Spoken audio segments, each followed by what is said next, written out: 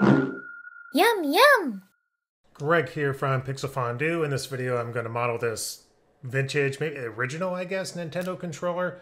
I had one of these like in high school in the 80s, so it's got to be like the original, I guess. It's all mesh operations. I do use a plugin called Poly by Steve Hill. I'll put the Gumroad link below. It's super useful. It's kind of essential, actually. These action transform mesh operations and these make polygon ones are just things you're going to use all the time if you do mesh op modeling. And yeah, so go get that. And you'll need that to follow along. So yeah, let's just get started here. Okay, got a fresh new scene here. Just hit enter. We'll call this NES for the NES controller. I'm actually going to add a backdrop item just for reference. I've got an image I downloaded from the Google, so I just load this up real quick. There we go. And let me make it smaller because the controller is actually really small, and I'll make it actual size. I'll just move this back so it's there if I need it, but not taking up my viewport space. And then yeah, so let's get started with the cube as we usually do. And I actually just googled up the dimensions of this thing, so I'm just going to type them in real quick. It's 0.1232 millimeters by 0.017 millimeters and 53 millimeters. Okay, so very small, very brick-like. Ergonomics not a thing in the 80s, apparently. I don't really remember this hurting my hands. Honestly, I didn't really play this that much. Played Mario, Save the Princess. That's about it. I think I was a senior in high school, so I had other stuff to do. But then we're going to do a loop slice and try and get that ridge down the middle. So, you know, it's got this sort of like line down the middle. Let me just change the contrast to this thing a little bit. It's kind of ugly looking. Not that direction. There we go. Something like that. There's a sort of a ridge or like an inset, a cut down the middle of it. So we're going to do that. With the loop slice mesh hop. So loop slice, and loop slice is a little weird. You'll see it just does a couple of completely useless slices by default. And we want to set this to polygon, and then we need to feed it a selection somehow. So I'm going to use a select by previous. And again, you need MODO at least 16 for this because some of these features weren't here prior to 16. For instance, grabbing the cube and having these options from the primitives showed up in 16. So we want to do the sides, and there we go. We've got one right in the middle. Well, we actually want two. And this is where loop slice gets a little weird. It doesn't really get weird. It just kind of sucks, to be honest. It's almost like they just didn't finish it. There's no... It should just have, in my opinion, a little like gradient or whatever with the different edges. You just click in and put their position, and you can change symmetry and all that stuff. Doesn't have that. What it has is, I guess maybe it's nice to have this because you could animate it and do it procedurally, but I think it's just a pain. So if you drag a loop slice into the schematic, also there's barely any, there's no indication of how this even works. So it's not intuitive at all. If you do hit F1 and you get the little question mark and you hit loop slice, the documentation is there on the founder's website where it takes you. So, you know, that's good. But you'd never figure this out on your own. So what you need is a string array, and we're just basically typing in and where we want these slices to go. So I actually want to count at 2, and you'll see I've got 2 in there now. Let me just up my wireframe opacity, make it kind of thick so you can see it there.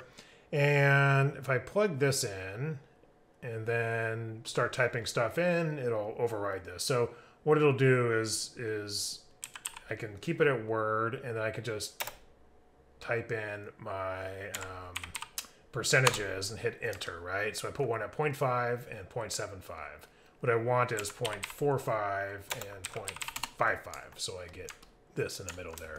I know it's weird, but you know, it works. And so we've got our, also it doesn't, that array doesn't show up in the tool pipe. It's just really weird, but put that on the fixed list or improved list. Anyway, we've got our little groove there. Now we just need to bevel it in a little bit. So we'll just do a bit of a polygon bevel here, and we're going to be having a lot of polygon bevels in this particular thing. So again, so procedural modeling is just getting your mesh operation and then telling it what to operate on, right? So it's sort of a two-step process with selection sets and fall-offs and things like that. And the most common selection operations you're going to use are select by previous operation and also select by selection set, as we'll create selection sets as we go, as they're tend to be a little more persistent and a little bit more flexible than select by previous operation.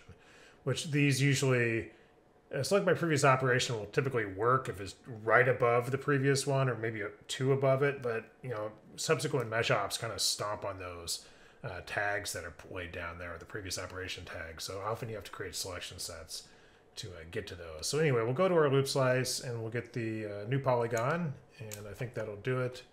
And nope, that will not actually do it. We want sliced edge maybe, and then a convert from edges to polygons. We'll try that. So we're going from edges to polygons, and now we're going to grab our little tool handle here. Yep, that's it. So again, what we're doing is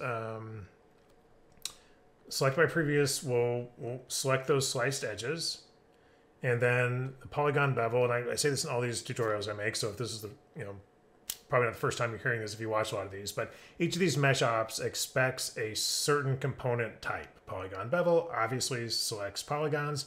Sometimes it's not so obvious, and there's no hint at all. So this is something that needs to be addressed. Also, I can't tell that these sliced edges are selected. There's no visual feedback. Again, that needs to be addressed. Any selection operations that's selected in the stack should show me what's actually selected. So I'm just taking on faith that these sliced edges are selected, and I'm going to convert those sliced edges into the polygons, right? And so that's what this convert does. And again, the convert operates a little bit backwards. You think of converting, we're going to convert it into something. So we're going to convert our edges to polygons. That's not what's happening here. It's convert from. It converts from whatever the current selection is, which is edges, to whatever the mesh operation needs, which is polygons. So we're converting from edges. We don't need to tell it what to convert to. It's converting to what this wants, right? So again, it's a little weird. It's a lot weird, but it works. It just needs some, whatever, better documentation maybe. But there's our little inset. That's probably too much. And we are off and running with our Nintendo controller. So the next thing I'm going to do is an edge chamfer. And so I'm going to just chamfer, I think, these edges here. I want a little bit of our edge rounding on that. And so we'll just do an edge chamfer. And edge chamfer, again, is a newer version of edge bevel. You should really use it instead of edge bevel when you can. And here I'm just going to do a two-step operation. First, I'm going to select some edges by length. And so I'm going to get one of these guys. And then I'm going to do a loop. I'm going to turn it into a loop. So it's going to be the equivalent of that and that. Now, I could just grab all of these and use the index, but I want to avoid select by index if I can to make this fully procedural. I want to select stuff by a set of rules, not just the index of these edges, right? So if you select an edge and you sort of hover over it, and right there, like kind of below my head, is down here in info, you can see how long it is. It's 7.65 millimeters. And so, yeah, I need a selection operation, a select by edge length. And you'll find these under selection assemblies.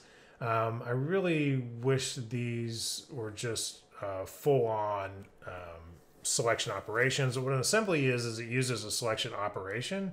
It uses one of these guys down here, one of these selection operators, like an edge or polygon or vertex operator, and it uses some nodes, and it uses it has a little assembly there telling you telling you what it wants to select, and they're really useful. And we'll make one sort of later on in this, but I really think they should just collapse these into selection operations and just put them right here in the main folder, because people sort of forget where these are. Anyway, so we want select edge by length, and so that is somewhere on here.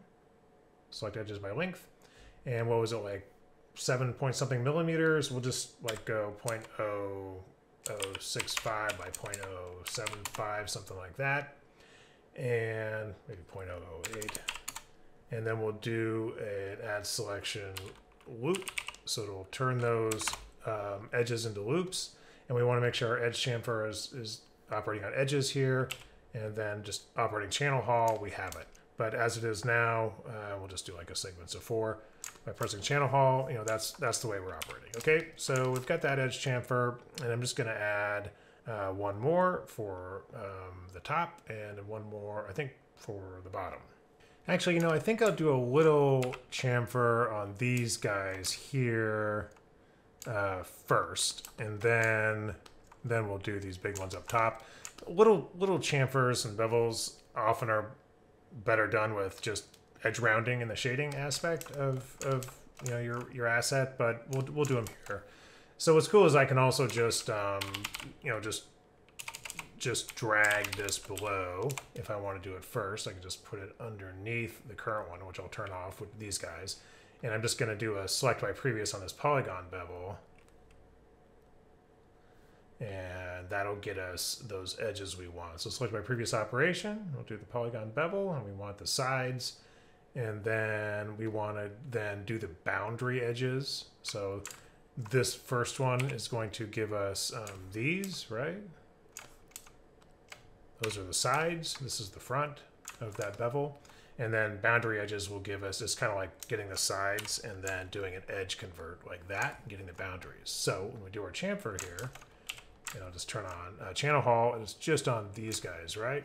Just like that. And we'll just do like a little one with a couple little edges there. And then when I turn on this one we already did, it's just gonna, you know, flow right through there, right? And that's why we do try to do selection by these rules and not just select by index, because if I done select by index, I just grabbed the corner ones, that would have broken when I added these additional, you know, added these guys here. It would have changed all the indices, right? So that's why we do it.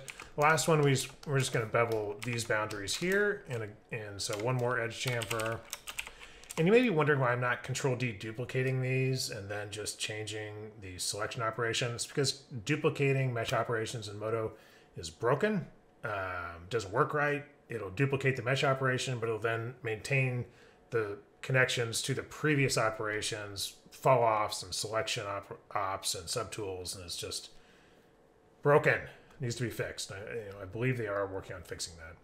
So with this guy, we want to select by polygon area. So we just type in area here. And again, this is a selection assembly. They're in a different folder. It's kind of annoying, but that's where they are. And so we'll just select my polygon area. Now area, I'm just going to do some, it'd be cool if we had a quick info on area. I think we could probably grab it through some item, but I'm just going to do regular math here. I'm just going to hover over the edge here, which is, this one is about roughly 50 millimeters, and this one's roughly 120. So that's 50 times 120 is the area, right? Millimeters. And so minimum area, we'll just do like 0.045, 45 millimeters times 0.110, and we'll get the minimum. And then maximum would be 0.05 times 0.12. Maximum 6 millimeters. So, or maybe just a little bit more, maybe like 0.07 millimeters for the area.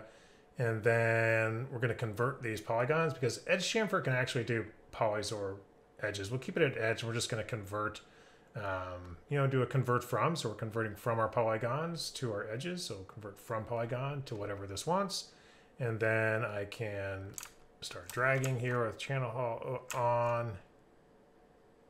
And get my edges. We'll just do maybe 3, kind of low poly. Now you might see like a bit of a shading error here, right? And normal. We can just deal with it later if you want to, but if it bothers you, just go over to your base material, which is where it's getting its shading from, and change area weighting to area. And you can click like area weighting there, and it'll go away, right? Looks good. So just another way of calculating normals, and that makes it nice and clean. So we can just move on here.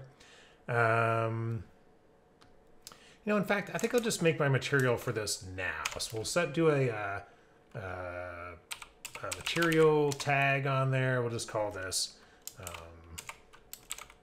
base gray plastic. I usually like to say what kind of real world my material, plastic, metal, glass is, and my material name. And then we need to add a group over here in the shader tree. So just add layer group. It'd be nice if we would do this automatically, or if we just had a button on the mesh hop to do this, but we don't. So add the gray one. I'm just going to Control D duplicate the space material since we already changed the normal settings in there. And then just hold Shift and drag to the left just to make it a little more gray. That'll change the value of the material. Double tap Escape to drop everything, and we're ready to move on here. So next I'm going to do these little this little notch and circle at the back, and I'm going to use where the cord comes out. I'm going to use primitive slice for that. So again, primitive slice is very finicky as a mesh hop. There's a couple of definite bugs in it where it doesn't always apply right when you reload the scene, or sometimes when you use it as a select by previous and try to grab those tagged polys, it doesn't find them. I think I sort of narrowed it down what the problem is, but we'll find out. But okay, primitive slice, and I want the axis to be Y. For some reason, there's two different axes in here, so set them both to Y. So I think that might be one of the problems.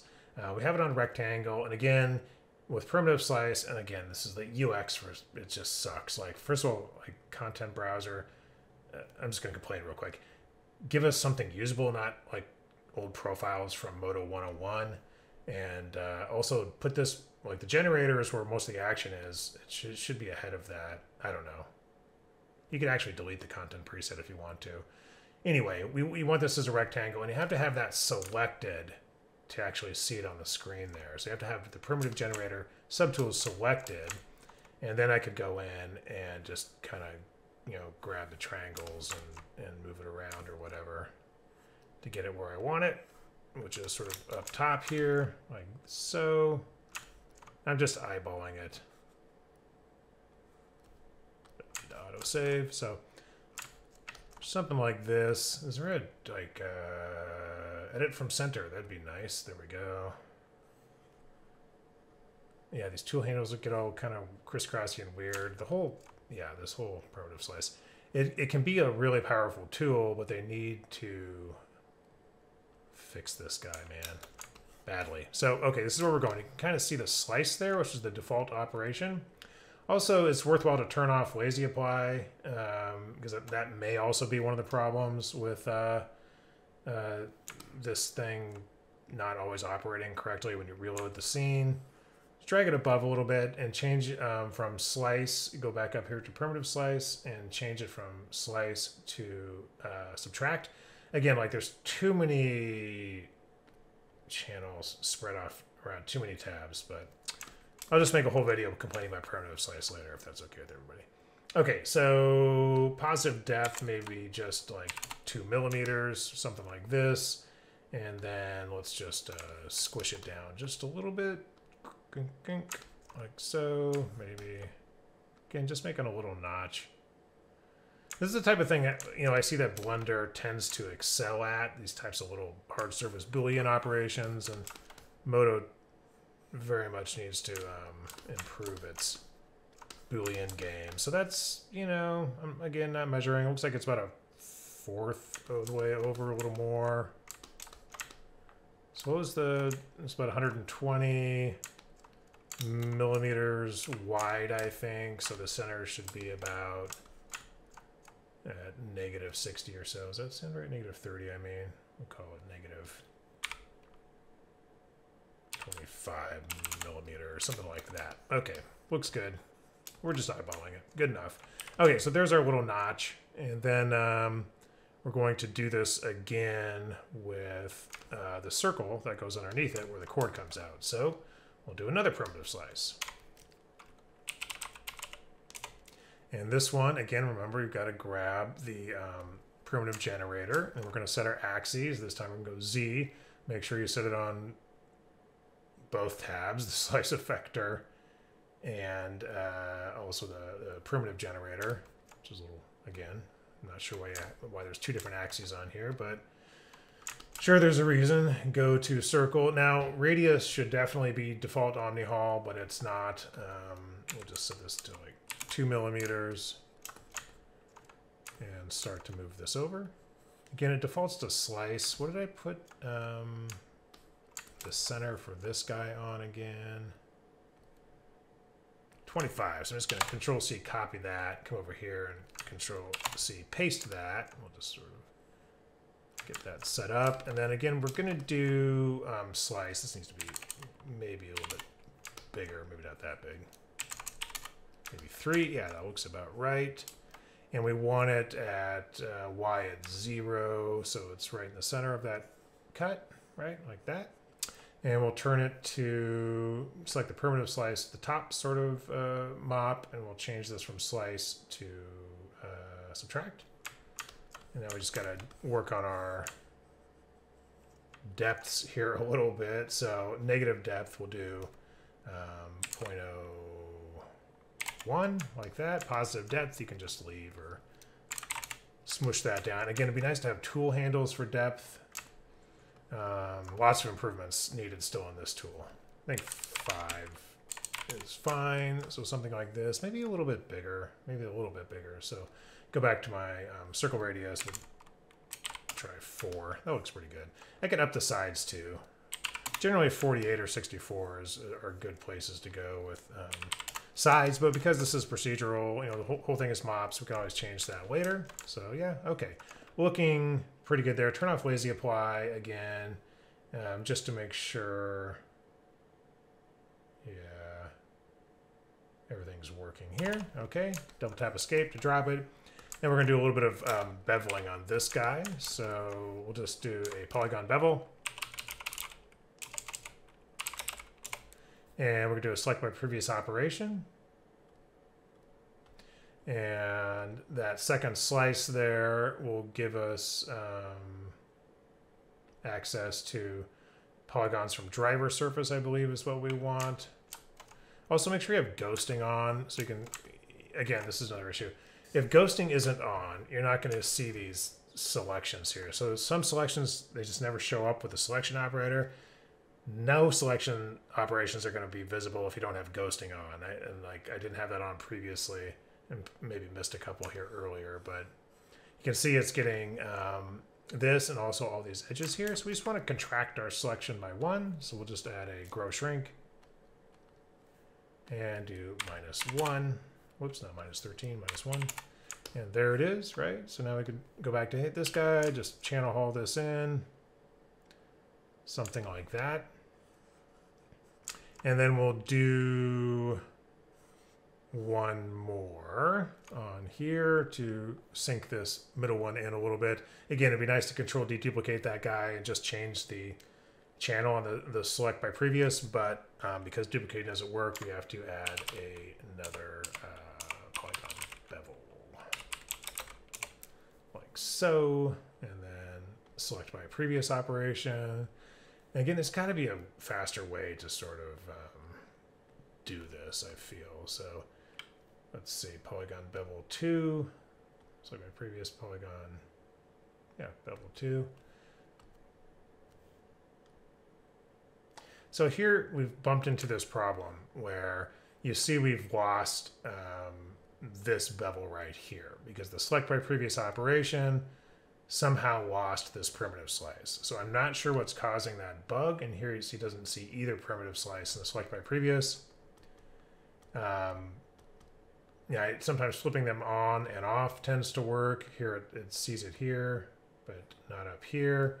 So, you know, it's an issue that needs to be fixed. And I'm not sure. Preview geometry maybe turn that off. Maybe that's causing some issues.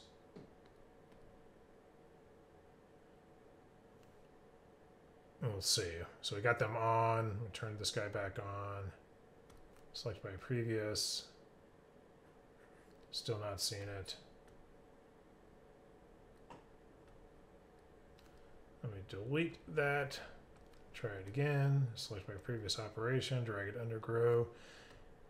And now they're showing back up. So, yeah, I don't know. I wish I could say, whoops, grow shrink back on.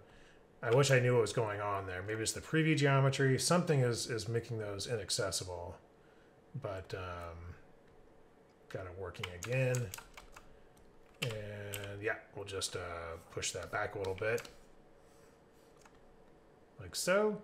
I suppose we could do a bit of an edge chamfer on here, just on these two edges here.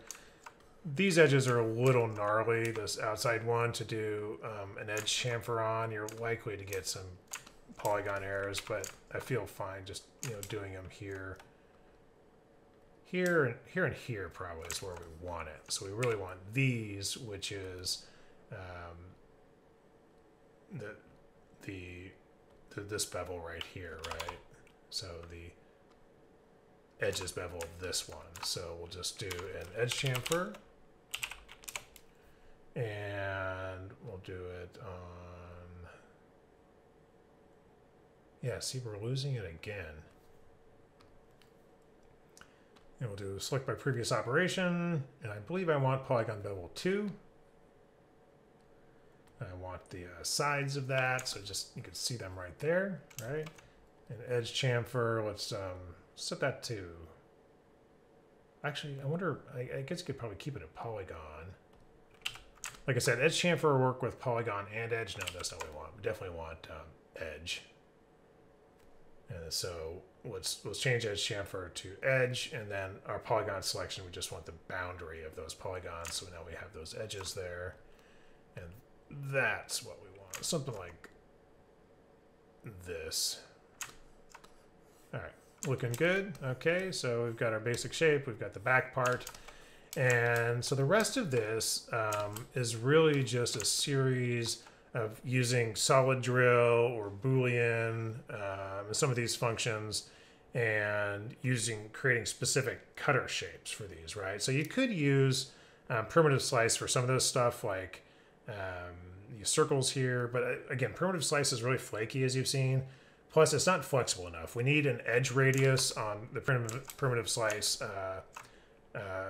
rectangles, so we can get these nice little bevels here, right? And we don't have that.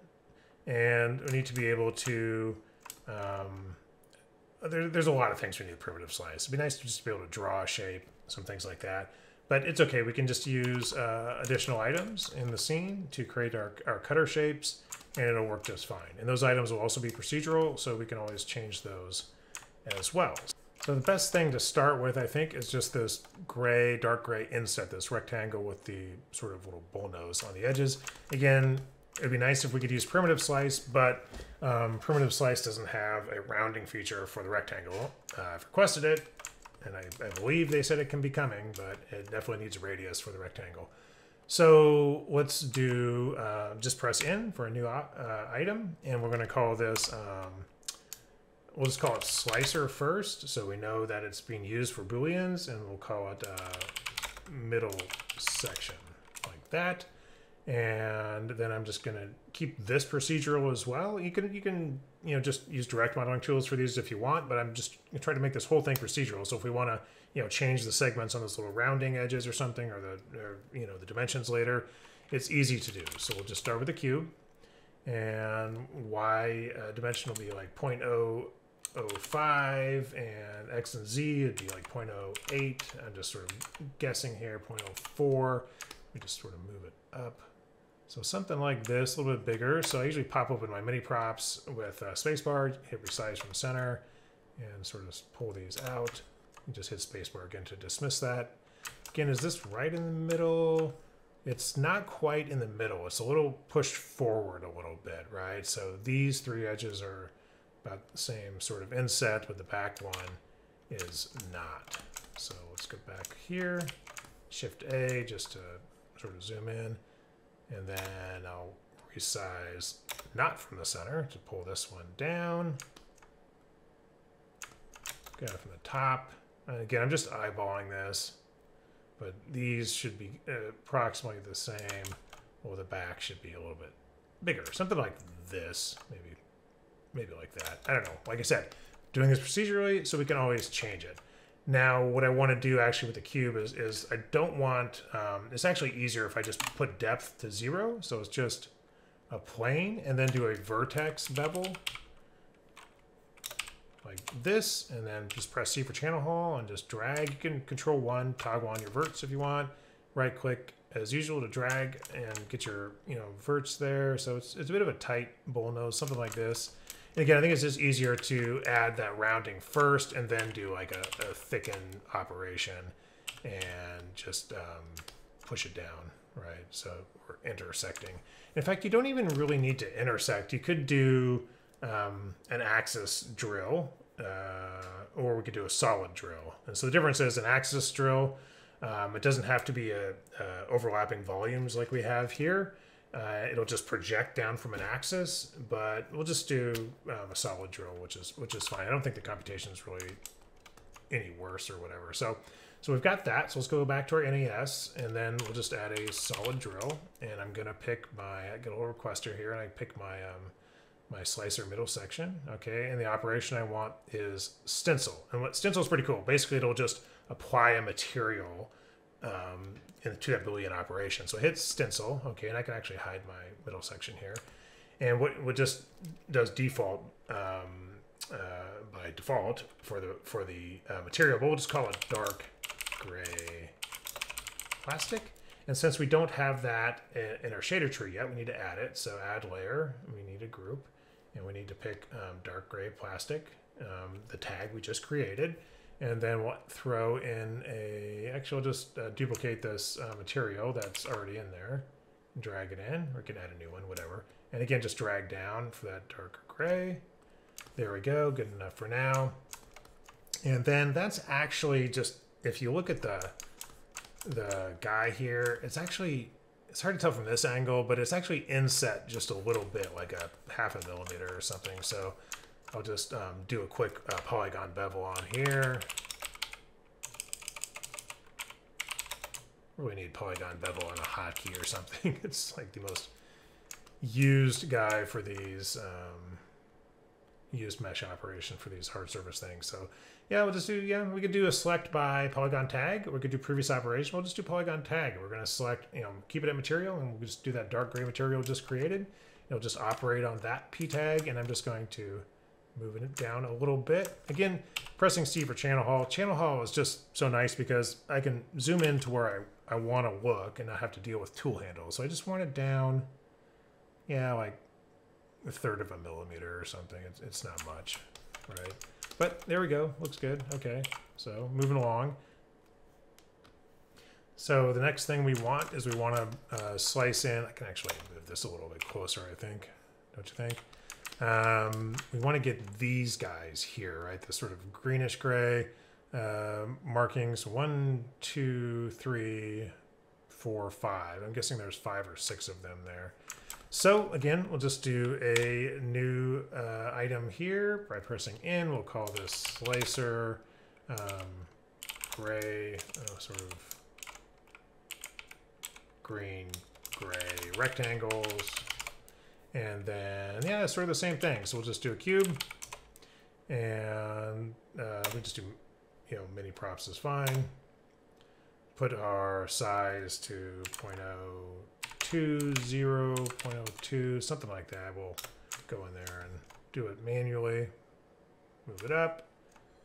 Something along these lines. I think the top looks like it kind of came right to this notch here, like so.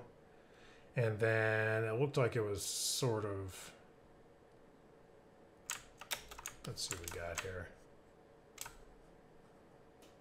It's actually, again, it's not centered, so I'm just sort of eyeballing this, but, a little to the left and sort of cut off at the top, right? Not quite in the middle at the top though, so a little bit like this. Again, this is going to be, it's all procedural, so we can fix it all later. There's definitely more space over here than over here. So let's try something like this. Again, we'll just do the vertex bevel here. And do our channel haul, Control 1, swipe to turn on those verts, and then just, left click for radius and right click for number of segments. And there you go. Again, it's pretty, it's a decent bull nose there. It's not nearly as much as I have, so probably something like this, maybe one less segment.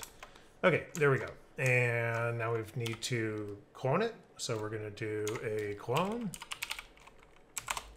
And again, you can select the linear generator here. I think it might actually give you a tool tip. Yeah, okay, so there it is. We just 0 on Y, and we actually want it on Z. I like to select between, we'll say we want, I think 6 of these, and just drag it down. I think actually 5 of these maybe. Like so. And again, looking at this, we've got 1, 2, 3, 4 is covered up, 5. We see most of this one and a little less of this one. So it's a little offset a little bit. So looking at the top. Let's see, what was that again? Yeah, a little less of this one, a little more of that one. So something like this, although I think my cube needs to come down a little bit. Something along these lines. Okay, turn off that. Okay, looks good. And then, yeah, let's just do a little thicken on here and push it down so it's intersecting. Okay. And then now we just want it to affect this inset area, right? This sort of black area. It's really darker than that. So let me just darken that a little more. It doesn't affect, you know, it's not, I'm just looking at this thing as a 3D object. I don't think it's on the edges so much. So let's take a look here. Let me get this on here. So let's do a couple selection operations. We'll select this guy, and we're going to do a solid drill again. So solid drill. And we want the slicer green-gray rectangle, and we want stencil again. So we can hide our green-gray rectangle. You can see the stencil there, but let's limit this to just this big polygon there. And we'll do that with the selection operation. So select by previous operation. We're just going to use this polygon bevel right here, and we just want it on the front, right? And so we'll go back up here. Now it's just limited. It's like a mask, right? It's just on this front polygon like that. And then the actual stencil, we'll call this green, gray, plastic, like that. And we'll just add a new group here. Select that P tag that was just created. And add a material in there and just go down. It's a little bit, if I'm not mistaken, just a little bit greener. I'm just going to drag up on the green one. So something like this. We can, deal with these later. But that seems about right. 1, 2, 3, 4. And there's little gaps in between. 1, 2, 3, 4. Actually, I got to do one less on my clone here. Go back here. And so this is one of the reasons we make it procedural. So we can go in and do this. Looks about right. And I think our cube just needs to be a little bit thicker. Yeah, something like that. Okay. Okay.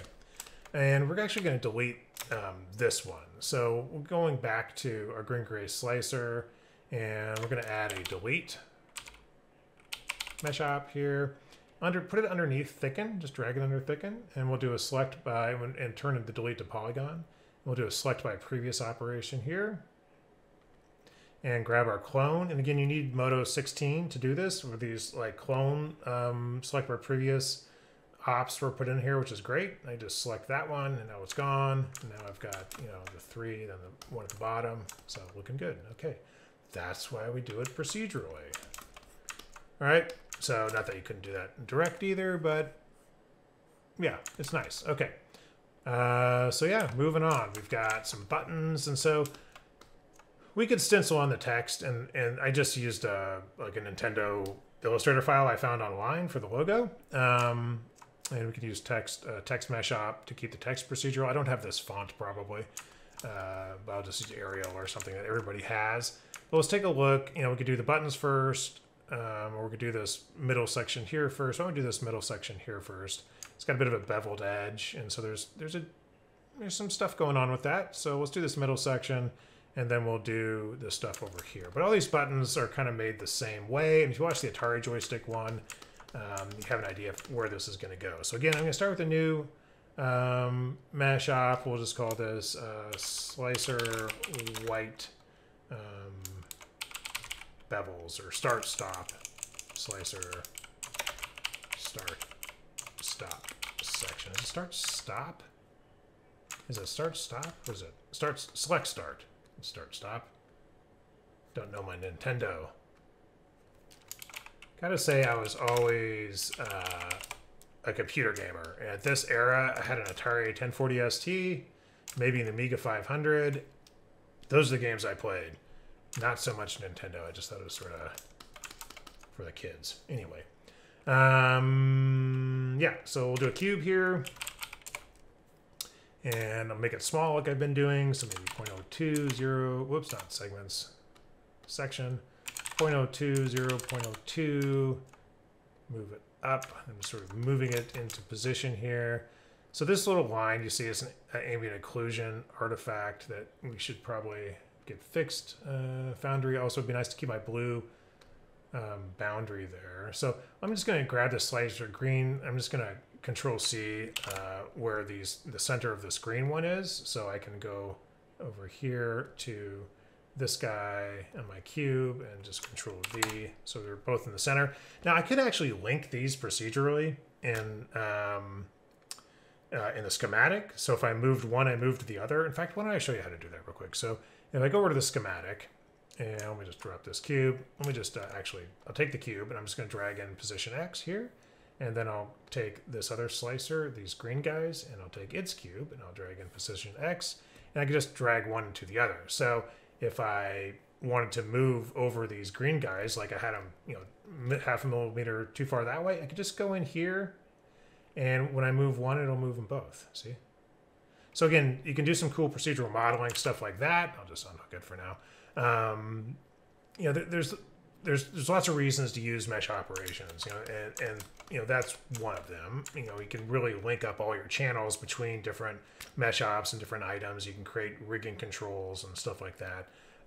If you really want a procedural sort of Houdini type asset. So it's pretty cool. What you could do with this, where you wouldn't, you know, be doing that with direct modeling. So I think this is just kind of in here like so. I don't know if it's the exact same width as these, is it? It's a little bit chunkier. Interesting. So the gaps between them are the same, but this is pretty big. I almost wonder if let me try a little.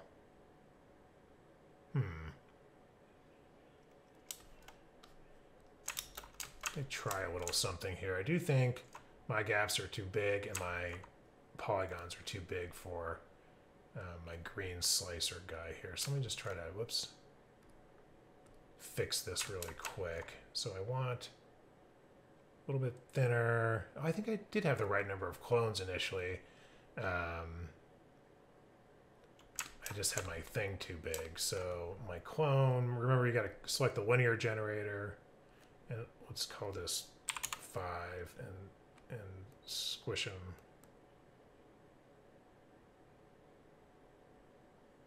down just a little bit. And then let me just hide this guy. I need to delete 2 of these, not just one of these. So I might delete, add another select my previous operation, select that, set that to add. I'm going to grab my clone. I'm going to grab 3, right? So I want, oh, that's 3. So 3 and 4, that's what I want. Number 4 clone and 3 clone added on. And I want those deleted, banished to Valhalla. Okay. So now that's looking a little bit better. Like I have more room for my select and start buttons. All right, looks good. So just it's roughly the same gap. Again, I'm just eyeballing this thing, but looks about right. Looks about right. Yeah. So the edges, I guess, are just a little bit resized from center, and then just squish it in a little bit like that. And yeah, we'll do a bevel, and then we're gonna do another stencil operation. So vertex bevel. Good spelling. If you're a good speller, that usually helps when searching for mesh operations. Something like this. I should really make sure all my 1, 2, 3, 4, 5, 1, 2, 3, 4, 5, all my round levels should probably be the same if I'm being a clean modeler. And then I'll thicken it just down a little bit, and we'll grab our guy here. We can hide this and do another solid drill. So again, if you have MODO 16, you can just hover over this pane here and hit tab like you would in Houdini or Nuke or any other node-based program to pop up your tab here. And yeah, this, whoops, when I do it, yeah, this solid drill is going to do,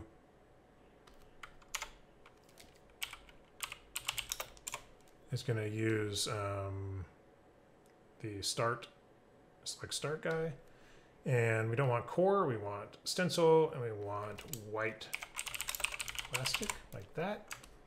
And then I'll just go ahead and just update my shader tree as I'm going along here. So group, material, white plastic, add my material. Again, it would be nice just to have a button maybe on these mesh ops where I could just click a button and add the group and the material to the shader tree. If it already exists, just don't do it. Yeah, I don't know. Seems like a reasonable feature request, don't you think? Okay, so bump that up. Looks good. And then, yeah, we'll do a couple of bevels on here. This has sort of a bit of a beveled edge. So we're going to go up and we're going to go in and we're going to go back down. Then we'll probably chamfer the two edges a little bit. So let's just do that.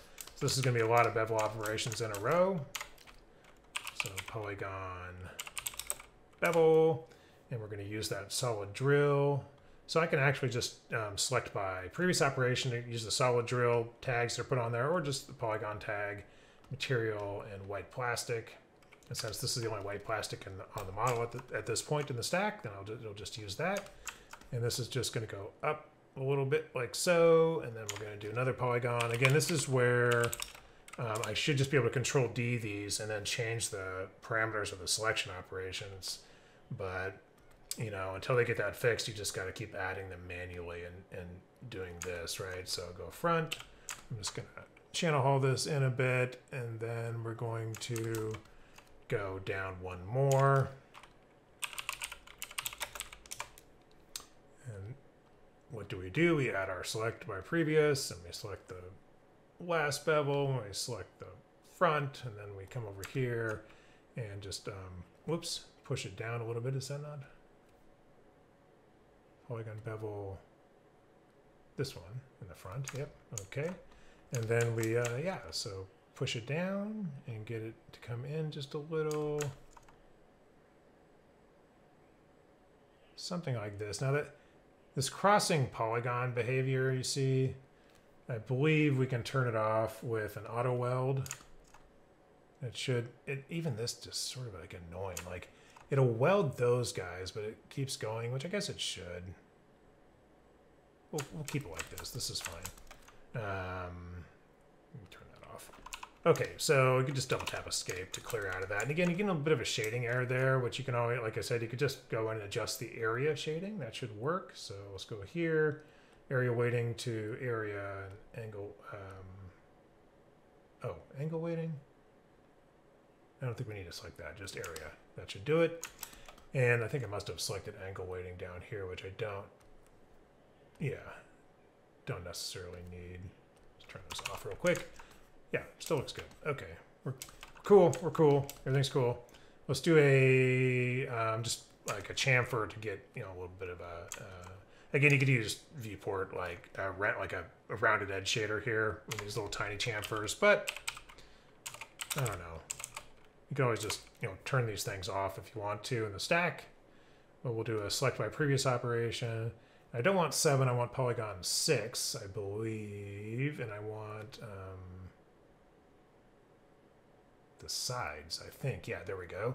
And then I want edge chamfer to be set to edge. And so I've got these, but I just want the boundary like that. Now I've got just the boundary edges. And with edge OmniHaul selected. Again, OmniHaul lets you push into what you want to look at and not have to deal with these, you know, the tool handle being far away, right? So with this on, you can just go where you want, and we'll just do a couple bevels there, a couple segments, and yeah, looking good. So I think we got that part done. And we just got to slice into this again to get our two buttons. So again, the rest of this video is really just like this procedure over and over, right? So you can probably, I'll finish it up, but you could probably just do it yourself. Just, you know, we're going to be creating more of these items over here to create these different cuts we're going to be using, and we'll use, I guess we'll use a couple. This one requires some extra work. So anyway, just, I guess, follow along if you want to. Let's get these slices in here though. So let's do another slicer item. We'll call this, again, you wouldn't have to make all these items if primitive slice worked better and if we had an angle radius on the cube or the square, right? So Taz, if you're listening, great to have that feature. So this is start and select buttons. Just hit home here. This is slicer. And then, so yep, cube. And I'll make it as kind of small, like 0.05, 0.02 maybe. Like so. Sort of push it up here. And look at the top.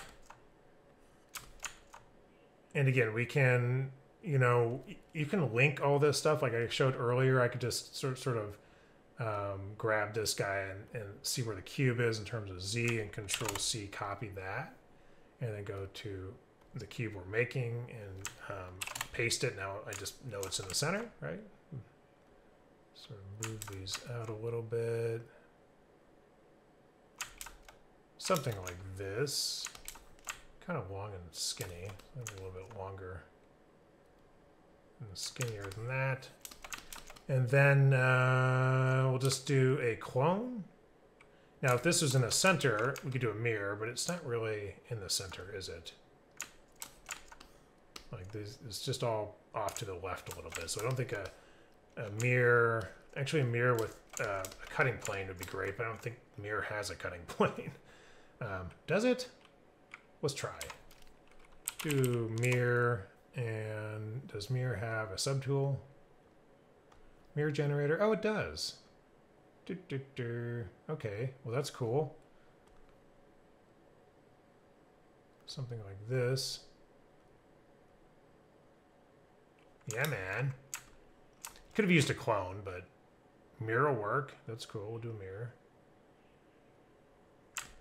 Something like this. Is there much of a gap between the two? There actually is kind of a big gap. So this sort of tweaking around. Okay, looks fine. Something like that. And then we need to do our polygon or vertex bevel.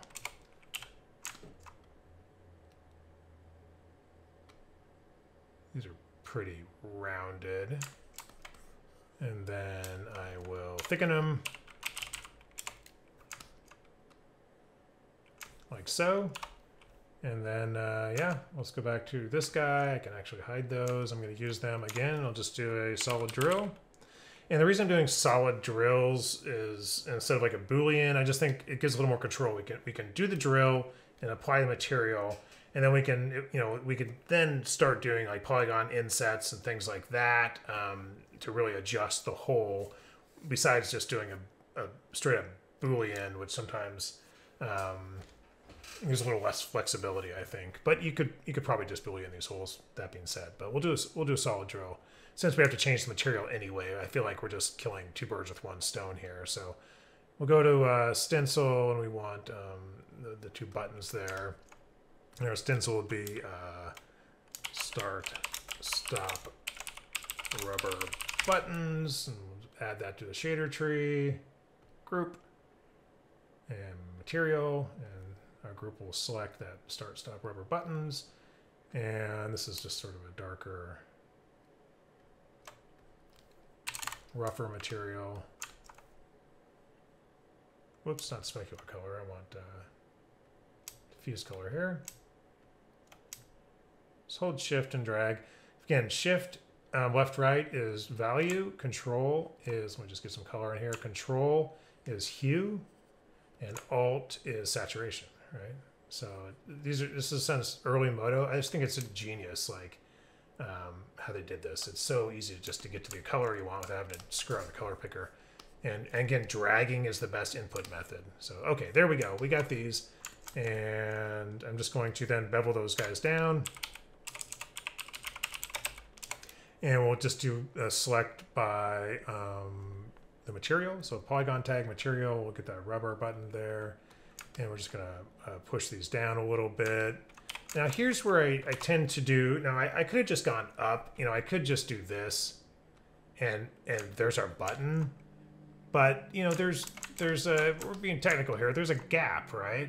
There's a gap around it. So let's do this the right way and let's make a hole. So there's a gap. Actually, you know,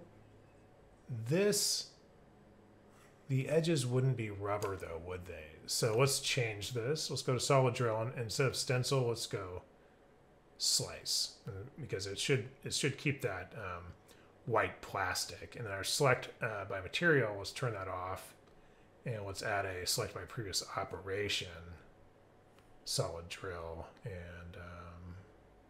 our polygons. Actually, the intersecting edges we want, and then convert those edges from edges to polygon. There we go. So the select by previous is on solid drill.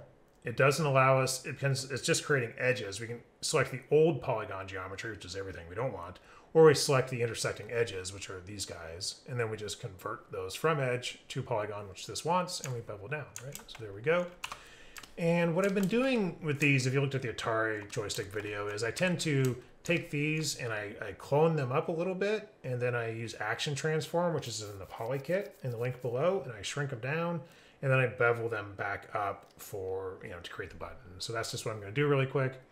So, and again, we're not using select by index, so we'll just do this the procedural ways. We're going to do a clone, and we're going to select by previous, which is that polygon bevel we just laid down there. Select the previous operation, polygon bevel, and then we do the front. And so you can see it right there. So we're going to clone those up just like on 1 millimeter, not 1 meter. So 0.001, you'll see it right there. Just popped into existence there. And then I'm going to do an action transform.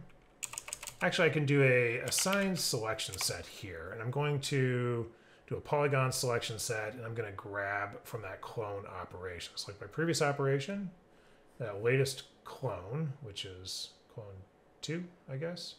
And I'm going to select the cloned polygons, and I'm going to assign a selection set called rubber buttons. And I always go to my stats just to make sure it's there. So polygon, selection set, rubber buttons right there.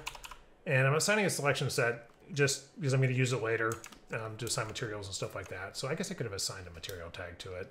We'll do a selection set, and then we'll do a polygon bevel on top of that, and we'll just use that selection set to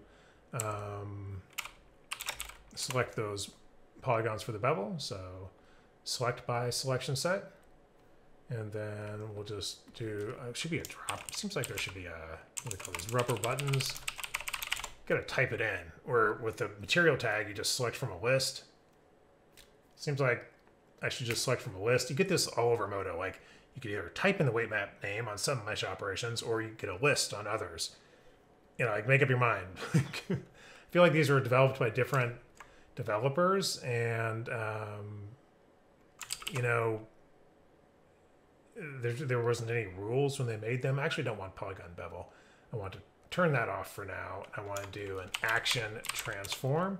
This is the one in the poly kit, and then I'm just going to use a select by selection set here, just like on the polygon one, and we'll call this yeah, rubber buttons. And you can see it's selected there. An action transform does like a local transform, kind of like using a local action center. So if I do scale on this and do like 95 and 98, let's say, you can see it sort of shrinking down in there, that polygon, right? You see the edges. Helps to have ambient occlusion on in this type of thing. So again, sometimes I like to just clear the all hauling assignments and then just go up and down here. So if I go left and right, it's Z, and up and down it's X. So something like that to just sort of action transform it in, and then we just keep our polygon bevel here. It's just using that selection set to grab those guys, and then I just push it up. So there's our two buttons. We just need to bevel that or chamfer that top one, right? So we'll do a chamfer, and we'll select using that latest bevel, previous operation, last guy, front, got those, and then we'll just do a boundary. So we're using the edges, edge chamfer when it's set to edge, and turn on channel haul, just kind of, they're really rounded, so.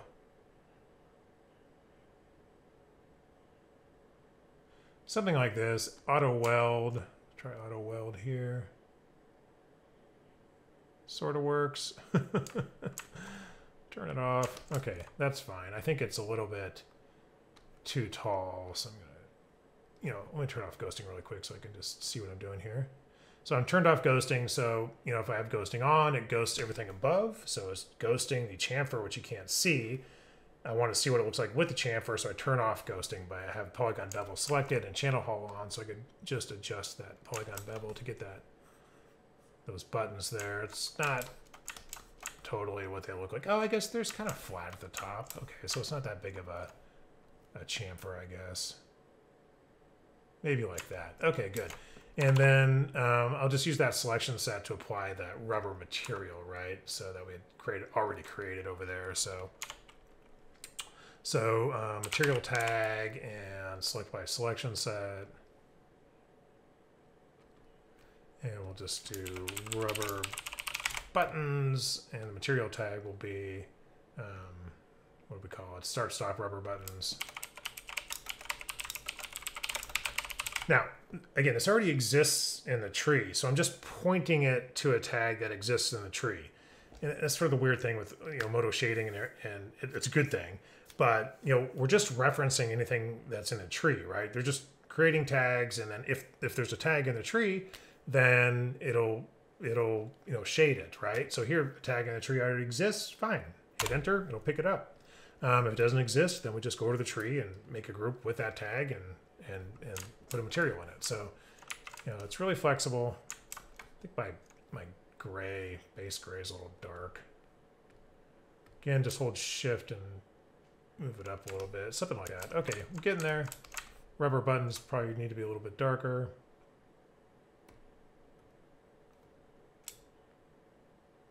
Like that, all right. Looks okay. So we'll put our text in there later. Those too small. I think they're just a little small. So again, it's all procedural. So I'm going to go back to my original cube here. We'll just turn on ghosting, get my tool handles, and I want to resize. No, I don't need to resize from center. I'll just resize.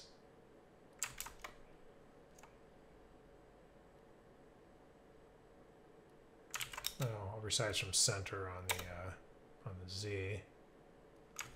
That looks better, I think. Okay. Something like that. All right. Lovely. Got it. Procedural. All right. What's next? We've got the A-B buttons over here, and then we'll work on this guy. So A-B buttons. You know the routine now, right? So we're going to create a new one here. Slicer AB base, and this is going to be the square base there. So we're going to slice with that. That uses, I guess, this sort of base material here, the same color, I guess. So we'll just do a cube, and it's pretty little, 0.01. Whoops, not segments. 0.01, 0.01, 0.01. Sort of move it into position with the tool handles. Looking here, it's a little bit, I guess it's centered on this, but a little bit bigger. So again, you can hook up all this stuff, all these, cube positions in the schematic like we kind of did earlier here, or I can just copy and paste them in. So I'm grab this guy and I look at the cube center on this guy on Z is that about 10 millimeters. I'll copy that. And I'll come down here and I'll just paste that in. So then I'll do a resize from center, and yeah, so it's a little bit bigger, not a ton bigger than those. Something like this. So maybe 0.014 by 0.014, something like that.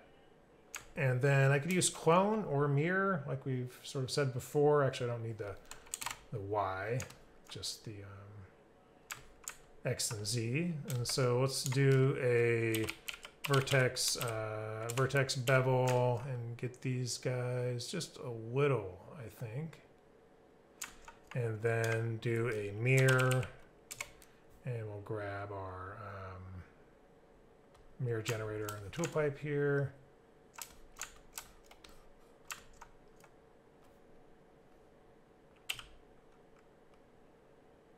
If you have channel hall on, there's no channel hall set up here, but you won't be able to see no channel selected. You won't be able to see the handles. So channel hall is either get handles or channel hall, not both. So it'd be nice to have both, but if you're wondering where the tool handles are, make sure you don't see this no channels selected up here. You'll get your tool handles back. So something like that. There's actually quite a bit of empty space over there, so I think the cube needs to move over a little. My mirror generator needs to come over a little, something like, yeah, not too much space in between. Okay, it's not science, but something like that. Looks good. Again, we could always fix it later. We'll do a thicken and just move it down. Whoops. See, that's why I don't like tool handles. Like, I just tried to grab this and I missed, and now I've got to come up here and do it again. I got to, like, grab that stupid, like, see, now I grab that object. I got to grab that handle. I just think, like, it's just so much better to use OmniHall for this stuff. So, okay, so that's in there. We'll hide it. Go back here. We're going to do a solid drill again. And we're going to pick our the buttons there, slicer A, B, base, and we're going to do, yeah, I think we'll do stencil here. We're just going to do that gray base. What do we call it? Base plastic? Base gray plastic, right? So base gray plastic, and it'll pick up that, material in the shader tree. So if I change this, you'll see it changes everything, right? So we got that on there now, base gray plastic, and then we'll just, actually, no, we don't want that. We want, again, we need to make the, actually, there's not really a gap there. There's a gap between the red, but there's no gap there. So, okay, so we're good. So I think we're good. So we'll just do this, and then we'll do a bevel, polygon, bevel. And here, I don't want to do a select by material because it's going to select all the base gray plastic. I just want to select by the previous operation, which is solid drill. So we'll do a select by previous operation, and we're going to select that last solid drill. And if you remember, stencil polygons is what we want. And so you see them highlighted in green there. And then we could just turn on channel hall and push them up a little bit. Just a little bit, not a ton. There we go. Now, again, what's interesting is, let's do this just for an experiment. So I'm going to grab my AB button slicer here. I'm going to drag the entire thing to the schematic. I'm going to click everything, and so then I'm going to sort of arrange it. And so again, this is a little weird to look in here. We've got a cube. And then we've got vertex bevel, and then we've got a mirror, and we've got thicken, and then it's used as an input into that solid drill, right? So we don't want that, but we do want to duplicate all these. And so if I Control D, duplicate over here, well, it did actually duplicate that connection, but I can just unhook it, and I've got completely new guys here, except actually this tool pipe is going to be the same. It's going to share that mirror generator. So let me just undo everything. So this is where the duplication in MODO is goofy. So let me just, if you see a yellow guy, just yellow diamond, just select it. So I'm going to duplicate everything that's selected. It seems to duplicate the connection. It won't duplicate this mob. It'll duplicate the connection there, which I'm then going to disconnect. Okay, so this will all become apparent why I'm doing this in a second.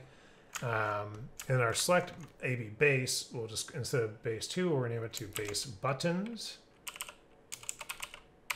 And then what do we want? We don't want a cube, right? We want a cylinder. Well, we want it to be in the same transform position as the cube. So here, and I'm just copying and pasting these here. Like that, maybe 0.02. You can see it right there. And then the cube, I'm just going to right click and delete it.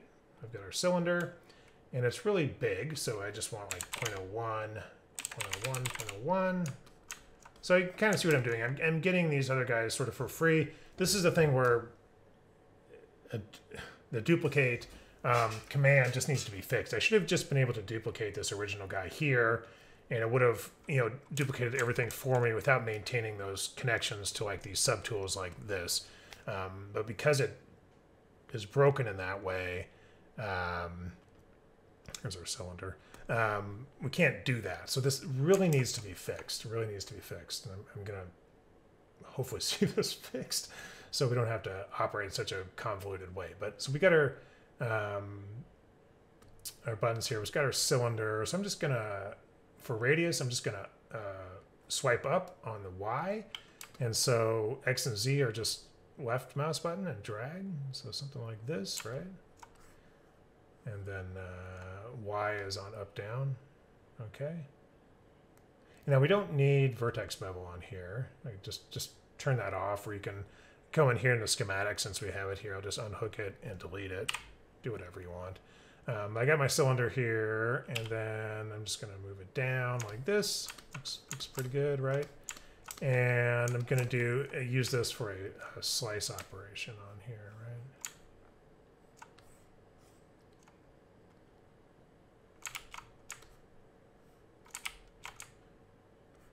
So mirror, and then thicken. That is weird. That's a weird. Oh, I don't want thicken. Yeah, I don't need a thicken. That's why that looked kind of weird. I just wanted the mirror. Probably would have been faster just not duplicating it, right? Okay, so anyway, that's what we got. And then we'll go back to our base here, and we're going to, let me just turn these two guys off. And here I am going to just do a slice because I have to have that sort of gap. So I'm just going to do this solid drill slice. We'll do slice, and we'll pick that.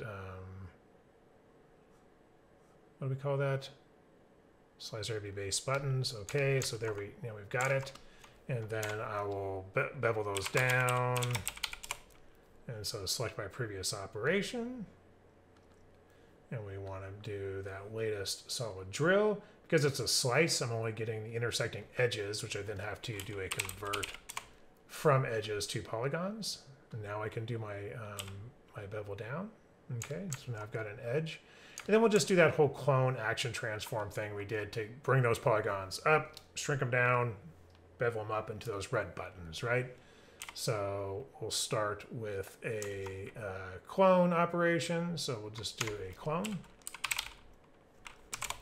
And we're going to clone the front of the those two that polygon bevel. Select my previous operation, that latest polygon bevel. We'll do front.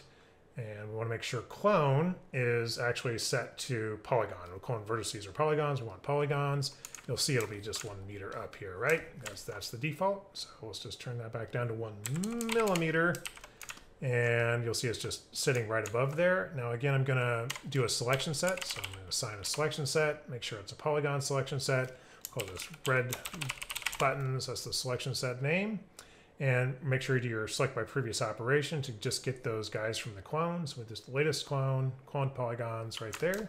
So those now have a selection set, and we can just operate on those. We'll do that. We could do a thicken. We'll do a thicken.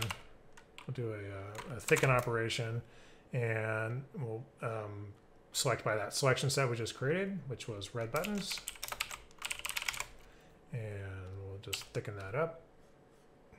Maybe. Yep, there we go. Oh, I forgot to do the action transform to get that gap. That's the whole point of doing this. So let's go up like this, and then no worries. We'll do an action transform, and we're going to put it under the thicken, and we're going to do a select by previous operation, and I'm going to select by selection set again. So red button, selection set. And for action transform, I'm just going to, let me turn off ghost here so we can watch it happen. Again, I like to clear the hauling, and so clear all the hauling, and then just do left mouse on that. And so we'll just use our hauling, Omni haul, to get our gap here, like so. Kind of feel like our AB button cylinder needs some more sides here, so I can just right click and drag sides, or just click them in like 64. Okay, much nicer, right? Again, that's why we're doing procedural, right? So we got this guy, got our thicken, looks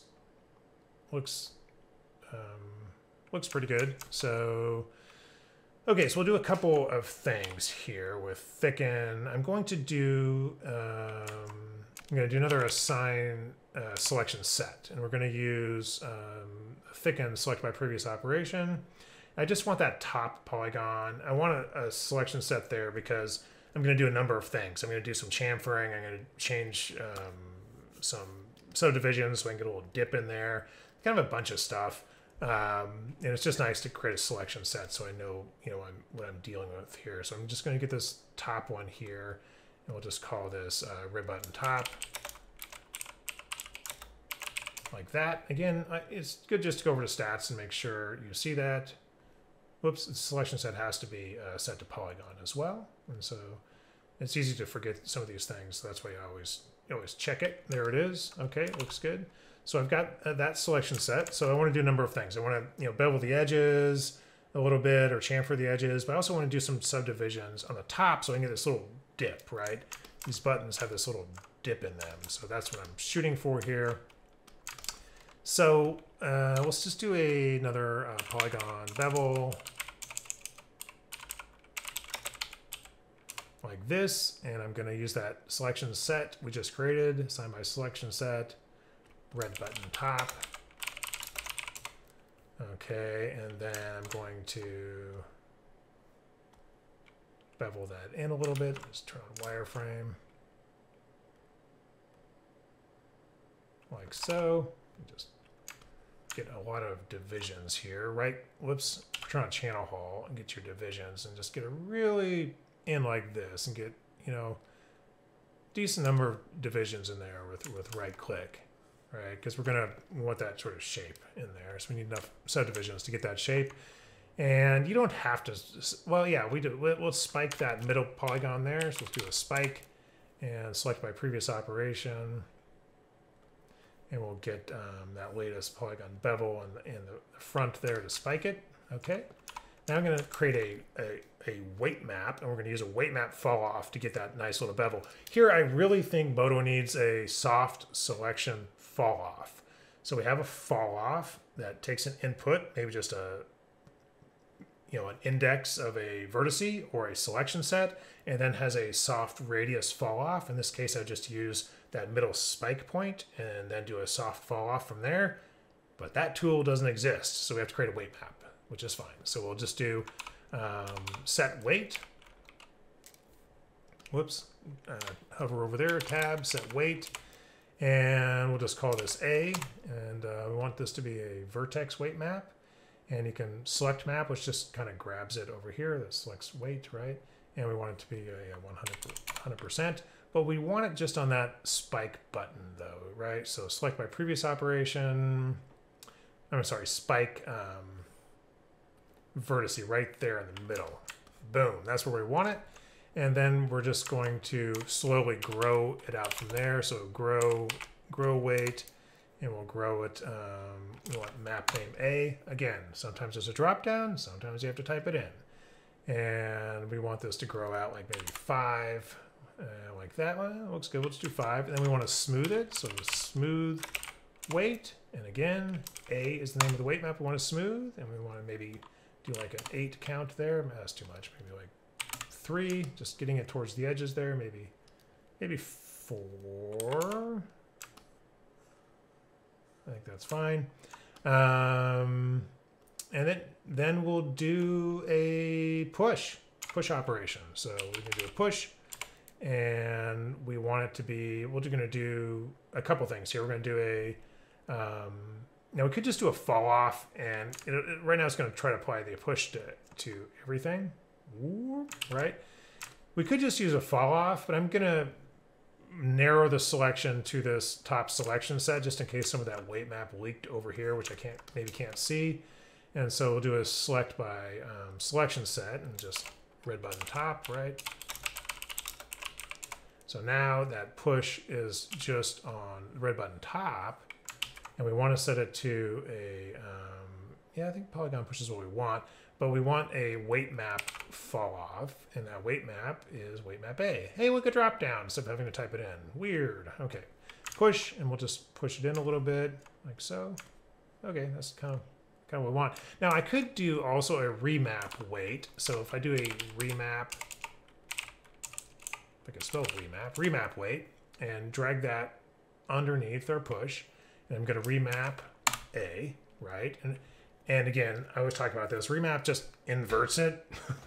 Just, I guess that's the default idea of remapping. It shouldn't be inverted. It should just apply it, and then so I just change your remap value here. But then start to maybe even select your gear, make it taller. You can just sort of like adjust this a little bit, like a little more of a slope in so you can see what's going on here.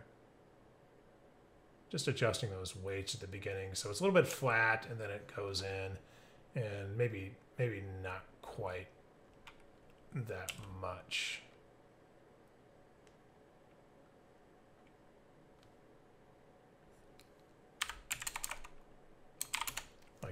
That maybe. Okay, looks good. So let's get a little chamfer on the edge there, and we are good to go. So edge chamfer, we want that top selection set again that we made, the red button top.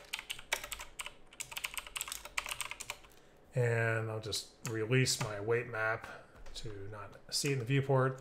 And then I need a boundary edge there. So now I'm just doing the boundary edge. And turn on ghosting so you can see it there, right there, boundary edge. It's really hard to see. Really need to make that. I really think they should use this new edge thickness option to make that twice as thick. So selected edges are twice as thick as regular edges. That would be super helpful in sort of determining what is and what is not selected. But there we go. There's our buttons looking nice. Okay, and the last thing I'll do is just do a material tag for them. So material tag, and we can use our just select by selection set, and it's the red button selection set, right? Let's just make sure red buttons. See this? Telling you, give me a drop down. There we go. And so material tag, we'll just call it red button plastic, or button red plastic maybe.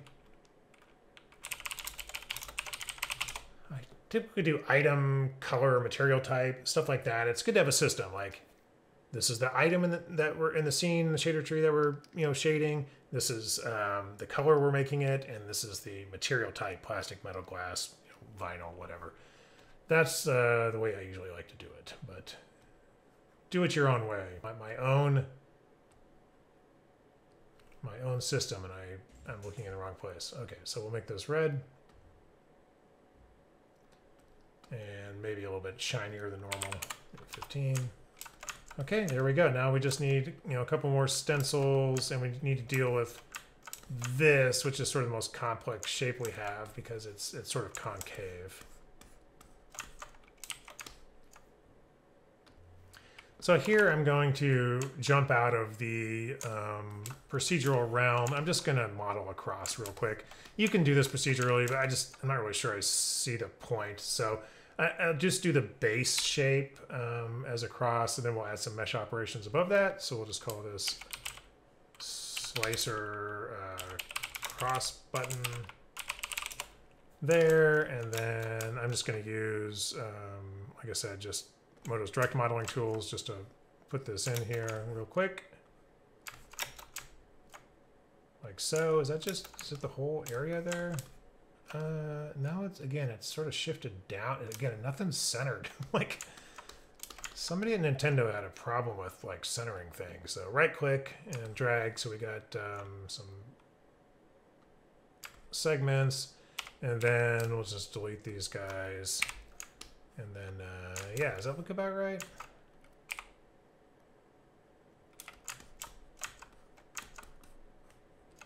And make this guy a little bit smaller and closer, so I don't keep having to zoom out like crazy.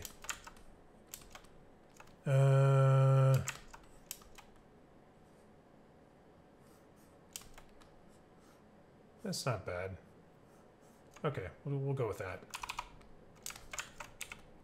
So we'll just move it a little bit, sort of center it just a little bit. And again, it's a little farther to the bottom.